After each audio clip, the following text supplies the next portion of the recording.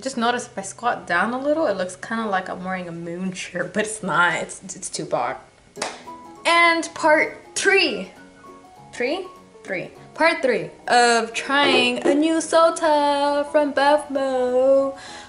Now this one's, I don't know if it's from the same like brand or anything, maybe from the same company, I'm guessing, but like, you know how the other one said Lester's Fixin'?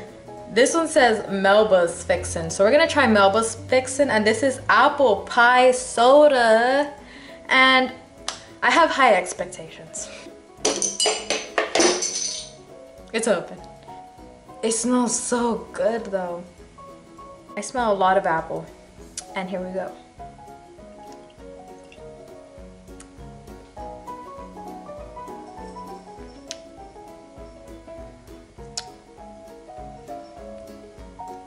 I really like this soda. It has a familiar taste. Some type of candy, and I can't think of it. Oh, you know what?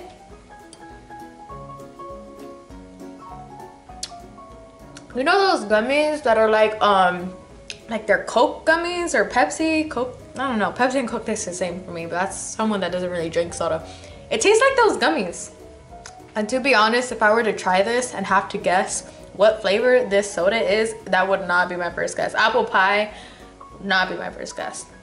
But out of peanut butter and jelly and that bacon chocolate covered one, this has got to be the best one out of all of them.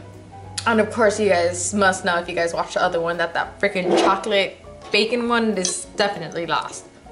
And I know this is a short video because I don't have water this time, but here's my kitty.